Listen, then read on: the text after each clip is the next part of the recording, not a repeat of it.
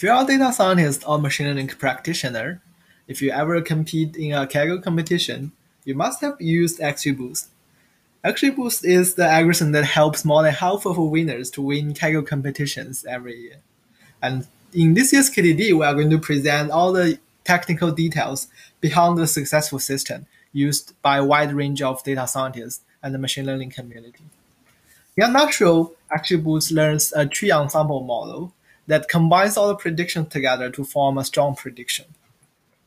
It has been used by more than half of winning solutions in Kaggle, and that spans across multiple problems, including store sales prediction and high energy physics event classification, and etc. and etc.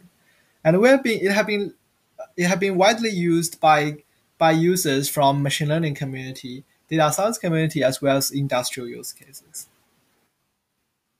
In a nutshell, what we do is that we build an end-to-end system to support scalable learning of tree ensembles by introducing important algorithm improvements that help us to deal with sparse data, as well as an approximate quantile approximation algorithm that gives us a good approximation for distributed learning.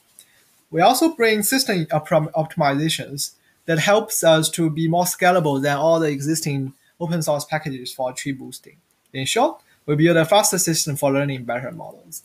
As a highlight, for example, by using XGBoost, the user is going to be able to scale to billions of examples by using a single machine with several SSDs through out-of-core computation. There are more such highlights. For example, it is a unified package that allows us to scale across multiple languages, distributed platforms, and cloud services, so that you can use it both in your experiment environment as well as production. If you are interested in hearing more about the system and the secret behind the system, please come to the talk in KDD.